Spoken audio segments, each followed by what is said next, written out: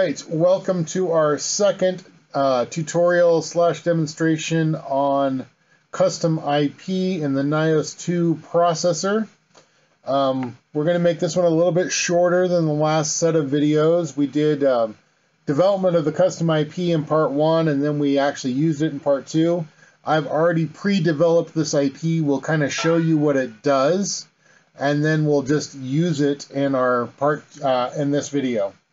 So without further explanation, let's just get right into it. We're going to bring up Quartus, and I'm going to do a new project wizard.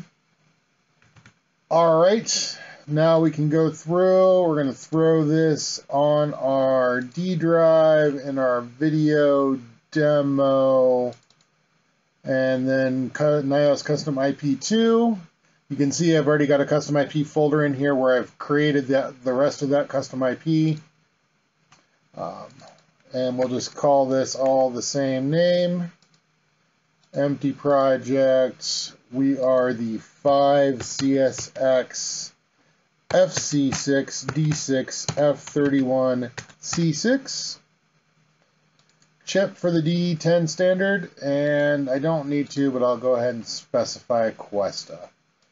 I'm going to hit finish there.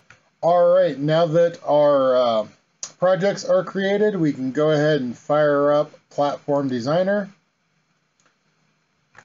And here's Platform Designer. We'll go ahead and maximize that window. And the first thing we obviously need is that Nios processor. So we will grab that Nios processor, and we will just take the defaults, the /F version. We need some on-chip memory. So we'll grab that, and I want a little bit more than 4K, so I'm just going to add a 0 to the end and give us 40K. And we need a JTAG UART. We will grab that, and that one we're pretty much just leaving the base system. So there we go. That is our basics of what we're doing. Now, before we create our custom component, let's just take a second to look at our custom IP. So here's our custom IP. We're bringing in some address bits, the chip select, the clock, the read, the reset not, the write data, and our output of the read data. We're creating 3 32-bit registers to hold some values within our register. And then on the pause edge of the clock or the neg edge of the reset, if we get a reset, we're going to set all of those back to 0.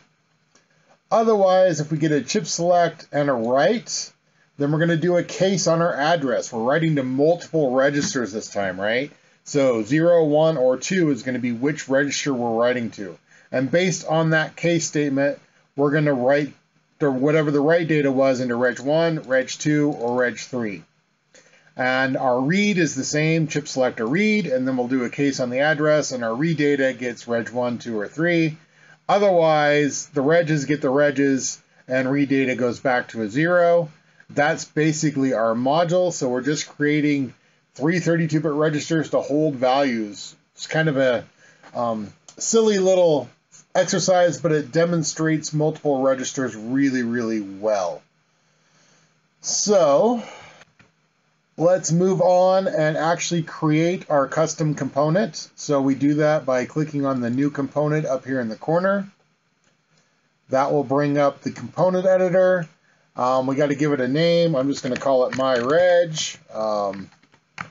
my register. Give it a group, Oregon Tech, and maybe we want this in modules subfolder. Just showing you how you can do some different things here. Description, custom IP register for Nios II. I wrote it. And let's go grab our synthesis file. So we can just hit the add file. We're going to go into that custom IP folder that I've already done and tested and simulated. Did that off video. And I just showed you the source code for that. So we'll go ahead and analyze our file. There we go. The only other thing we can double check, here's all of our signals. There's our slave coming in, our clock and our reset. We can go look at our signals. We really don't have anything to export this time, so we don't need a conduit. But there's our reset is reset, our clock is clock, and all of our signals got recognized correctly. So the only things I really got to do is associate my clock with the clock and the reset with the reset section that we created. And we're pretty well good to go. I can go ahead and hit finish here and say yes, save my design. And then under our project, we'll now see that Oregon Tech and our modules, and there's my register, which I can double click on. One thing I forgot, it doesn't necessarily like names in certain things. So I'm going to edit this. And I'm just going to say my register. Yes, I want to save it. Yes, save those changes to that.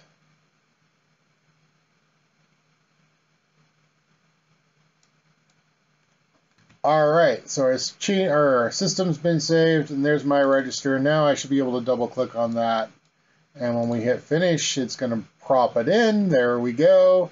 So we can go ahead and wire this thing up. So like always, our debug request, reset request is going to come up here to our clock. And then we're going to wire our clock and our reset to all of our devices. So we'll go ahead and do that like we always do. Okay, our on-chip memory is going to get both instruction and data. Data and instruction. The rest just get the data. And then, of course, our JTAG UART also needs its interrupt wired. And then let's just go ahead and rename these. We'll name that Nios Custom IP2. We'll name this SRAM. We'll name this debug. And, oh, it did bring in 2 of those. I can get rid of one of those.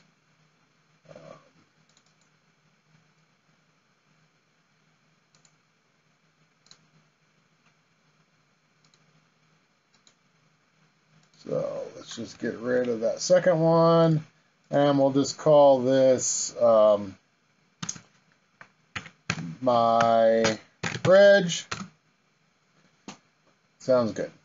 All right, so let's assign our base addresses, and let's assign our vectors. We can go ahead and do a save. And now that we're saved, we can just generate our HDL. All right, we are generated. I can go ahead and hit finish, and Quartus will tell us that we've got new IP we should bring in. So we will go bring in our IP. That should be in our Nios Custom IP2 synthesis folder, and that is that quip file right there. So we'll bring that in, and we will hit the quick compile so we can assign our clock pin. All right, our quick compile is done, our analysis and elaboration, no errors. So now we can go over to our assignments, hit our pin planner, and we can assign our clock, which is on AF14. That's the only pin we've got, so that's all we got to worry about. And we'll go ahead and hit that full compile. So while that's happening, we, of course, like always, we can go start work on our software. So we'll start up Nios, Eclipse for Nios. And of course, we'll change where we're at. So we'll go to the D drive, video demo, Nios Custom IP2. We'll make a new folder in here called software. And that's where we want to put everything. All right, our Nios, our Eclipse tools for Nios is up. We can go ahead and just maximize that. And we will create our new Nios 2 application and board support package. First thing we got to do is go grab our SOPC info file. We want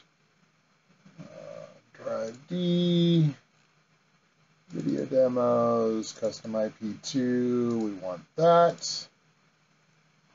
Okay, and we know we renamed our Nios processor, so we know we've got the right one. I'm just going to name this Nios Custom IP2. We want Hello World Small, and our default location for everything is fine, and our board support defaults are fine, so I'm just going to hit Finish. Okay, our projects are created. Like always, I'm just going to do a build to make sure everything builds okay on the Scratch project. Okay. Looks like everything built fine. We're going to need to modify some files. So let's take our Hello World Small. And we're also going to need to open up our system.h. We'll also need some stuff from io.h, if you recall the last video, but we don't need to actually open it. We just need the couple macro definitions that are in that. I'm just going to do a Control A and a delete, because we're going to rewrite all this from scratch. First things first, let's bring in standard io.h. Since we gave ourselves 40K, we have room for it. And of course, we need that system.h. And we need io.h. So those are the three header files that we need.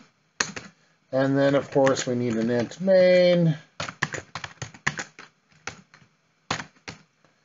And our main should return a 0, even though we'll never get there because we're going to do a while 1. So there we go. Let's start with just our standard printf. Welcome to custom IP demo 2.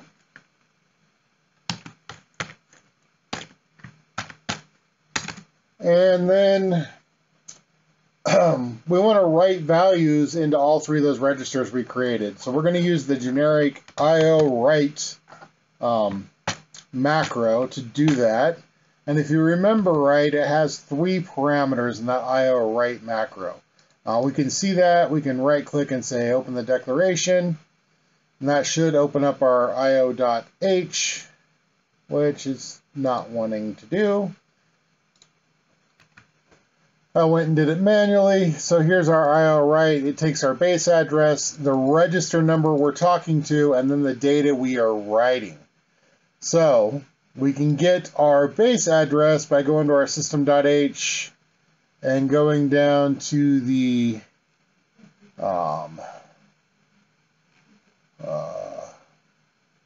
myreg and grab the myreg base. So that's our first piece. The next was the register we're going to talk to. So the first register was register 0. And let's just put in 1, 2, 3, 4, 1, 2, 3, 4. Let's just write A's for that first register. Then we're going to do an IO write to the base, and we're going to write to the second register, and we'll do a 0x, 1, 2, 3, 4, 1, 2, 3, 4. We'll write FF, and then an IO write to myreg, and we'll write to that third register, and we'll write beef and beef, just because we can. We need a 0x in front of that.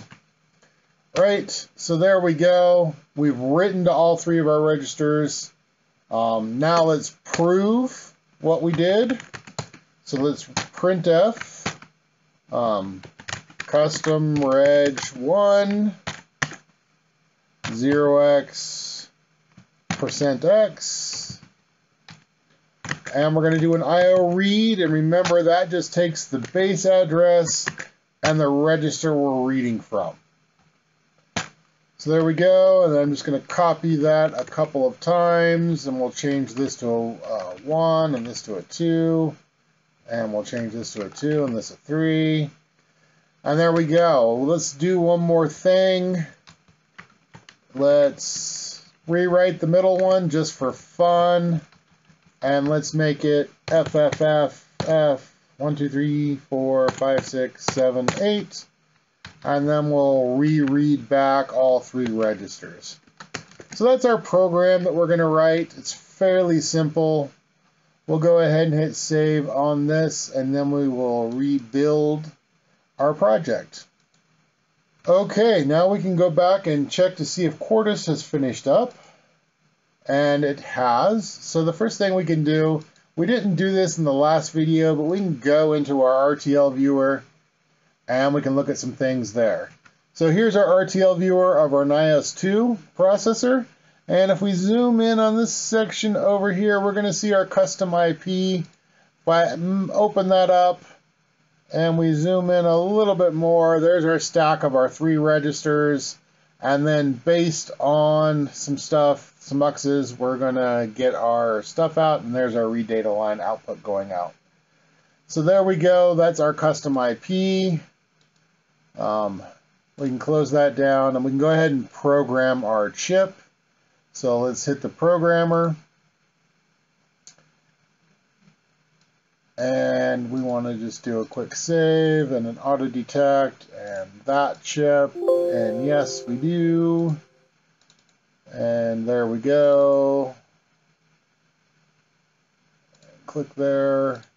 Do one more save. And we can go ahead and program our board. So there's our board. We can hit our start. And we can see that the board is indeed programming, and there we go. Everything's blank because we didn't assign any pins. So we're good there. Let's go back to our Nios, and we are now compiled. So we should be ready to go ahead and run this. So let's do a run configuration. And we'll go to Nios 2 hardware, and we'll do a new run configuration. So here we go. We'll give it a name, Nios Custom IP2. We'll go to our target connections and we'll hit refresh. Now that we're programmed, it's there. I can hit apply, and then I can go ahead and hit that run button as soon as it's applied. All right, we're launching the Nios console now. We're about 64% of the way through here, so we should see it download the software here in a second. There it goes, and we'll switch over. And of course, I forgot to put /ins in, but there we go, right? Welcome to our custom IP demo 2. Custom reg 1 was A's, reg 2 was 5s, and reg 3 was beef and beef. And after the rewrite, reg 1 was still A's. Reg 2 became all F's, and Reg 3 became beef and beef. So there we go. We are good there. I could fix this by adding in some /ins. That will clean up our display.